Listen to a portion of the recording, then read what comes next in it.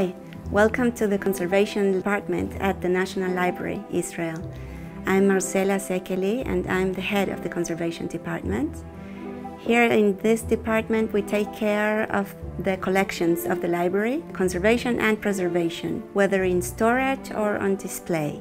One of the most rewarding things that I get from this job is the feel of being a part of history. Most of the books, documents and manuscripts that we deal with, they embody journeys, wars, persecutions and love of knowledge. And to be able to take care of them for the sake of ours and the future generations is very rewarding for me.